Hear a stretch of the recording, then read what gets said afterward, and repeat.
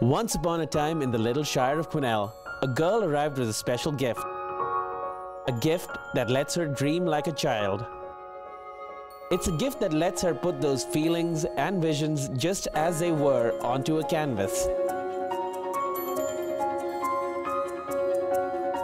Unrestricted, different, and a little whimsical, the gift has always let her life be a reflection of who she is inside out.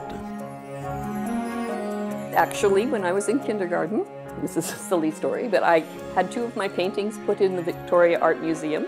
They were picked because I had a snowman and I broke my person up. It wasn't a stick person, and he had his leg behind the snowman and in front of the snowman.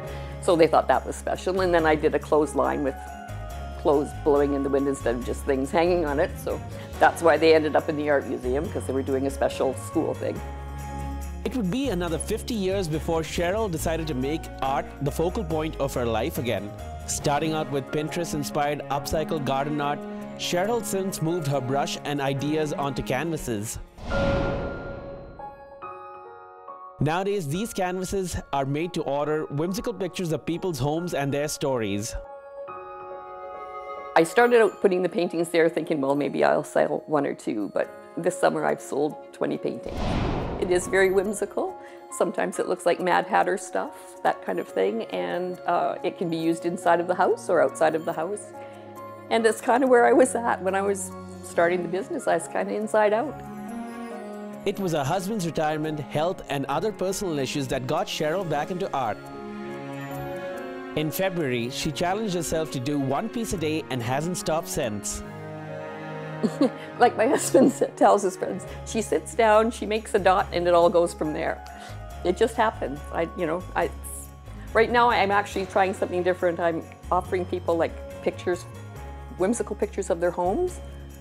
So what I do is get pictures of their homes and then I just change it into a whimsical painting. While most of Cheryl's garden and yard art is sold and done for the season, she's now got a garage full of glass, china, and other ornaments to start prepping for the Christmas season. I love beautiful things, and glass is a beautiful thing. And our families have been collecting glass for years and years and years. I mean, china, beautiful, beautiful china, and nobody ever really uses it anymore. I don't know what it is that inspires me. I just seem to see something and know that I have to have that. And with the art, with the painting, I don't know. I think it's just where my spirit is at this time of my life. When she goes out and displays her work, she always takes samples of her side projects that she's working on to see how people respond to them. So far, everything she's done with regards to her art has only garnered a positive response from the community. I have had people, I had one particular man who stopped and he was looking at my paintings and looking at my paintings, and finally I went over and I said, hello, and he said, you are a very happy person.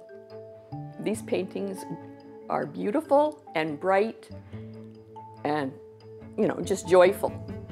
And I think that was the nicest thing anybody has said about the paintings. The girl who came from the island to share her precious gift with our little part of the world now spends all of her time dreaming the days away. She lets anyone who wants one take those whimsical, happy reflections of her heart home to share with their families. I made a conscious decision at this point in my life not to work, but this gives me more than any job could give me. And I think anybody can do what their heart's desire is.